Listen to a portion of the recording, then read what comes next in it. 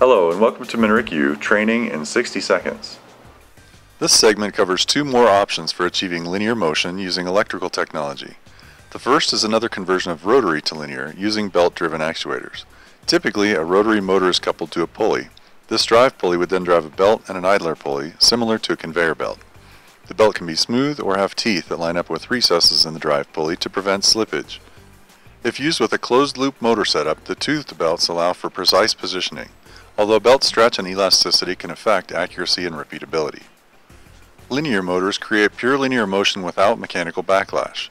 They're essentially an electric motor cut and rolled out flat.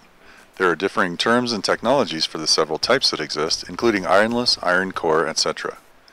Linear motors require bearing support. They can be built to almost unlimited length and have very high acceleration and maximum speeds. And with feedback added, they can achieve precise linear positioning. That does it for this training minute. Thanks for watching.